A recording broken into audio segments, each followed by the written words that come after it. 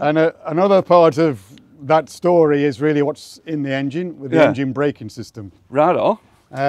We run a very commercial vehicle orientated decompression brake system. Right. So it's not just an exhaust flap closing, creating a bit of back Bit pressure. of back pressure, yeah. On this one, we also release all the pressure inside the engine as the pistons are going up and down. All right. So when the piston's going up, you're not injecting fuel, they build pressure up, compress the air. That's right, yeah. So you get an air spring, and that pushes the piston back down again, releasing the energy. You don't want that. You want to slow the tractor down. Right. So when you operate the exhaust brake and decompression brake, it moves the camshaft and blips the exhaust valve, so it releases that pent-up pressure and increases the effect of retardation that the engine's delivering. Clever stuff. And just as a, if you like, as a benchmark, if you take a standard tractor, take your foot off the throttle, if you say that's the benchmark, you then add a flap,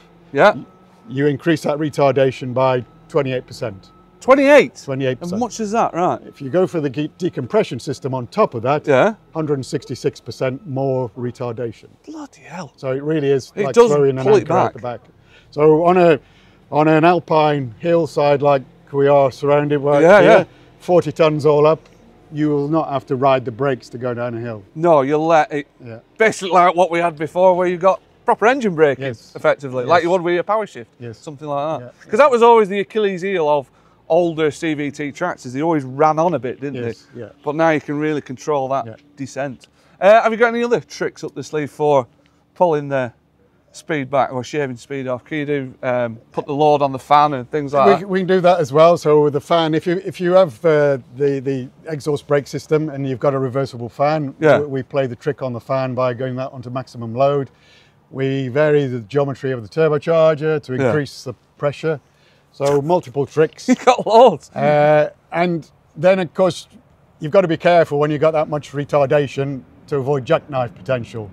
So we already have the feature on the market for the intelligent trailer brake system. So when there's negative torque, it automatically applies the trailer brakes. So it puts a bit of stretch in the system, right? Stretching the vehicle. Right.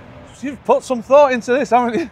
For a haulage machine, you know, it's got everything. It's got to have it, yeah.